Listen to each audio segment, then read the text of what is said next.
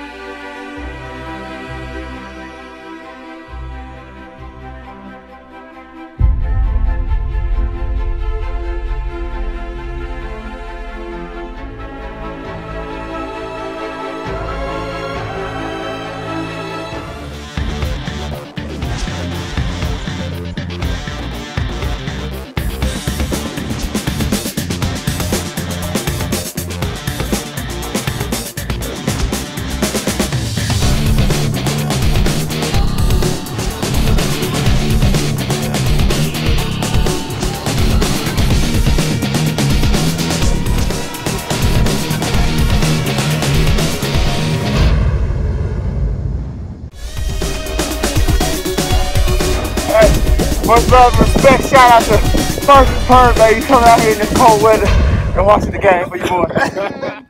Ei laaksoa, ei kukkula, ei vettä rantaa rakkaampaa kuin kotimaata pohjoinen maa kallisisien.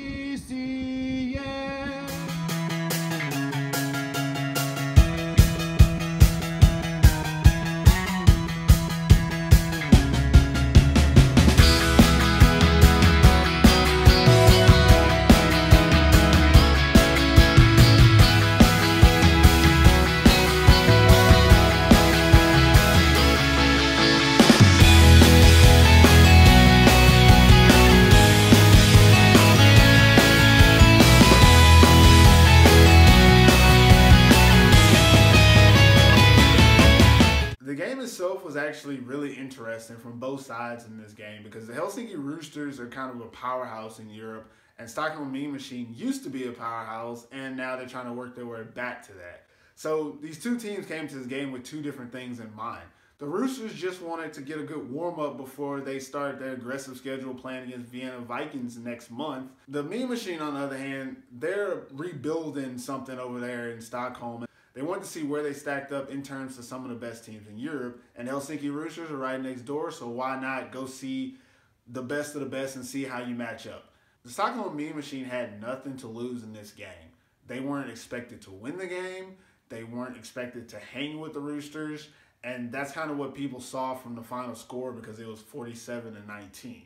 Now, that's a blowout by any standard, of course, but the game was a lot closer than that. The game was a lot more nuanced than what the score tells you. Early in the game, both Stockholm and the Roosters couldn't get the ball into the end zone. It seemed like both of them were stalling on the offensive drives. Actually, on the first drive, the Roosters got into scoring position and then fumbled the ball away, which means Stockholm Meme Machine's defense was being aggressive, making plays, and they forced a turnover. Well, Stockholm's offense couldn't get anything going. Both teams couldn't get anything going early in the game, but when the Roosters started scoring, Stockholm had what I like to call a series of unfortunate events. They fumbled a kickoff right after a score, and they fumbled inside their own 20-yard line, and the Roosters capitalized by scoring right away. Well, that's 13 points. That's a 21-point swing because instead of them being able to tie the game, now they're down by 2 touchdowns. And things like that kept happening in the game. Meme Machine, they were in the game early, and what happened was eventually the Roosters adjusted. Eventually the Roosters took away their run game, forced them to pass. They weren't very good at passing, so they were in the hole and they kept going 3 and out. The Roosters offense, it came out a little slow, but eventually when Brandon Connett became the guy, when he started making plays with both his legs and his arms, they looked just like the Roosters looked the last 3 or 4 years. Unstoppable. They were potent. I really like to say the first half of the game told the tale. Second half was just formality. At halftime, it was 27-7. At that point, the damage had kind of been done, but Stockholm had a chance to say, hey, we're going to fight this to the end. On the opening drive, they go 3 and out. They have a snafu back with their punt. And next thing you know, Roosters score again. It's 33-7. That's all she wrote. After that, there's no way they're going to come back against a good Roosters defense, a great Roosters offense. I think the Roosters themselves showed that they have a lot to prove. They want to be one of the best teams in Europe because they did come out a little flat. Their defense was susceptible to the run early, and they adjusted, and they were fortunate that the Stockholm Mean Machines don't have a passing game, so they couldn't be burned by the pass. Even that one pass that Matthew Resloff caught was just a play that he outplayed the defensive back for the Roosters on that play. It was a one-on-one type thing. Now, if the Roosters go up against teams that can physically play them in those situations like that, they're going to be in trouble. But as long as they're playing a team like Stockholm Mean Machines, where the Mean Machines have one good receiver, no one else who can make a play, Roosters' defensive backfield was solid as usual, so that one receiver was a non-threat, and their quarterback for the Stockholm Mean Machines had to try to make plays himself, and he's not a dual-threat quarterback, so he can't make you feel the run. He's not hard to sack. He's a big target. The Roosters were able to just go after him, which in this game is just not a good matchup for the Stockholm Mean Machines. I still think Stockholm Mean Machines are going to do okay in Sweden Super Series. I think they'll be fine. I think they'll be one of the teams that competes for the playoffs over there for sure. But if they were trying to see if they're a European powerhouse, they're not. That's just, it is what it is. They're not a European powerhouse. Now, the Helsinki Roosters, on the other hand, they are a European powerhouse. The Helsinki Roosters showed that even if they start slow, they can still put up almost 50 points on a team without even trying. They have quality receivers all the way throughout. Their offense is just as potent as ever. Different faces than we're used to seeing, but it's just as potent as ever. And then their defense, their defense was good, but it wasn't tested. Stockholm didn't give them the test that they really needed, but they did get a chance to adjust and adapt to a different type of playing style because Stockholm came out in that pistol offense. Overall, the game was great. It was a good first game for the Roosters. I think both teams are going to be okay going forward. I think the Roosters are definitely setting things up to be one of the best teams in Europe this year, and we'll definitely find that out in a couple of weeks when they play against the Vienna Vikings in Austria. That's going to be a game for the ages.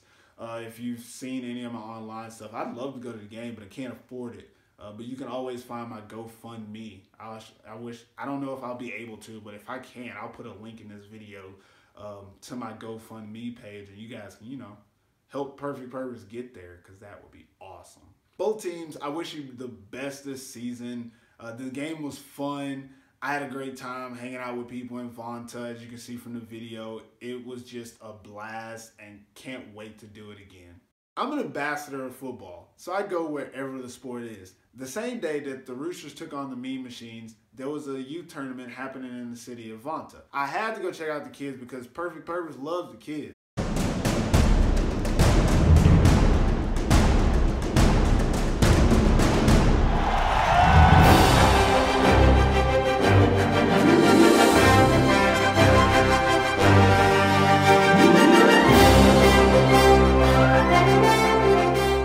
That's it for me this week. I'll be posting more videos like this as the football season goes along here in Europe. So if you guys enjoyed the video, subscribe to my channel now. And don't forget, Pervis knows.